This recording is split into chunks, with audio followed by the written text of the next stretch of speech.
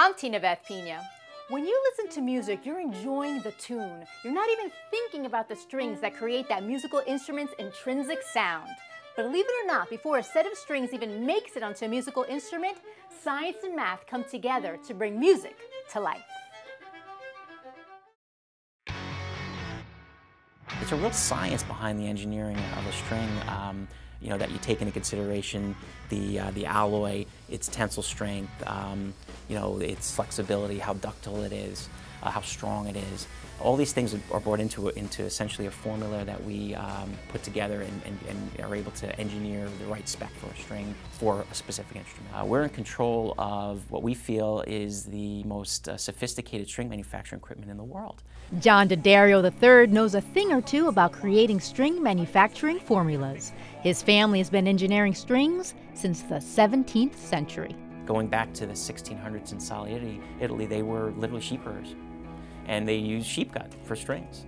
And that was preferred nylon materials that became the replacement for most gut strings, and they were more reliable. Today, we use a lot more different varieties of metals. We use nickel, we use stainless steel, we use tungsten, which is a very dense material, we use titanium, all sorts of different alloys as well. And also we use some of the latest state-of-the-art synthetic materials. The basic process for making strings is the same as it was 300 years ago. Everything was done completely manually. Today, we have motors, electrical motors, and highly sophisticated computers. D'Addario uses those sophisticated computers and motors, along with raw core wire materials, to create hexagonal and round wires for a variety of stringed instruments in their wire mill factory. First step is to draw it, so we start at a larger diameter and draw it down to the final size and shape that we need. The second step, because we can't make it straight, we have to put it through a two-axis straightener where we take the ring cast out and any side-to-side sweep. And then after that, it's either finished and ready to be wound on or have a tin coating put on it. How do you know you're doing it right? At every step on our drawing machines, we have onboard lasers to monitor diameter. It rotates 360 degrees and traces the shape out, so we know we have a good hex shape from there. So now we know we have a good cosmetic, the right size, right shape. We'll go and do a tensile test. So basically wrap the wire around these two chucks and pull it to a break force to make sure that it's strong enough for the string that it's going to be on the instrument. If it's too weak, it'll break. If it's too strong, it just fatigues quickly. That's kind of the art and science of it, where you want it to be strong but ductile. And the trick is to find the right mix. Once the strings are created at the wire mill, they're brought over to the string factory, where the manufacturing process for both fretted and orchestral strings is completed. We have a wide variety of strings that we make that have different sounds and playing characteristics, catered to different types of players. And of course, during manufacturing, if you deviate just the slightest bit from the original design target, players will notice, and they will think it's a defective string.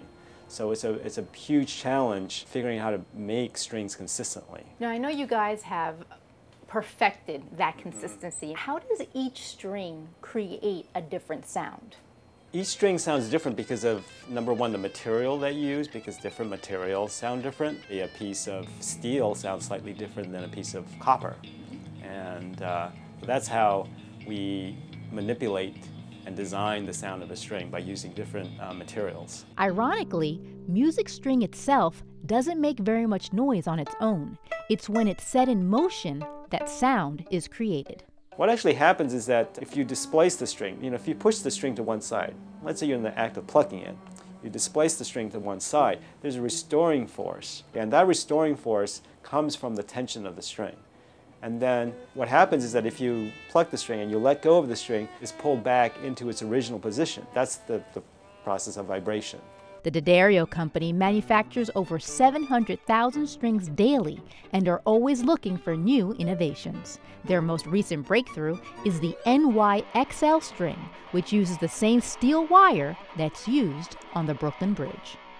When you consider the history of the Brooklyn Bridge, it's been there for well over 100 years, and what makes that possible is the strength of the high-carbon steel wire. We re-engineered the manufacturing process around that wire, which resulted in the highest tensile, the strongest high carbon steel wire that's ever been used in string manufacturing. That coupled with a new alloy, a new nickel alloy that we use for the round strings on the set, has put us into a position where it is the strongest, longest lasting electric string on the market.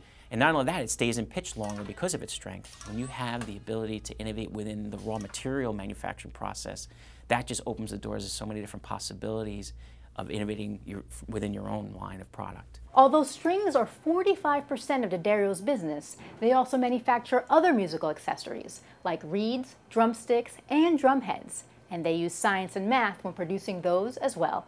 For Science and You, I'm Tinabeth Piña.